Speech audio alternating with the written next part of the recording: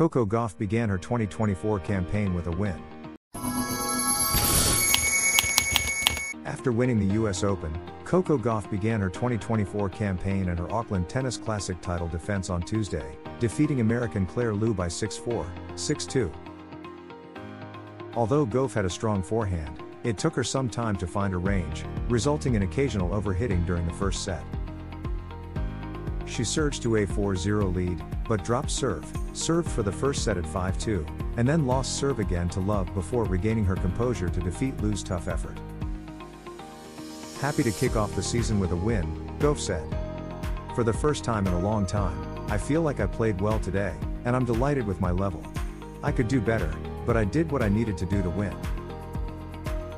Coco Gauff's next match is against Czech tennis player Brenda Fruhvirtova. Fruhvirtova has a career-high junior ranking of number 4 in the world.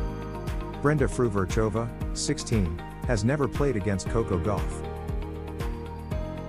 Gauff won her first major victory last year by defeating Aryna Sabalenka in the US Open Final 2-6, 6-3, 6-2. Please give this video a like, share it, and subscribe to our channel.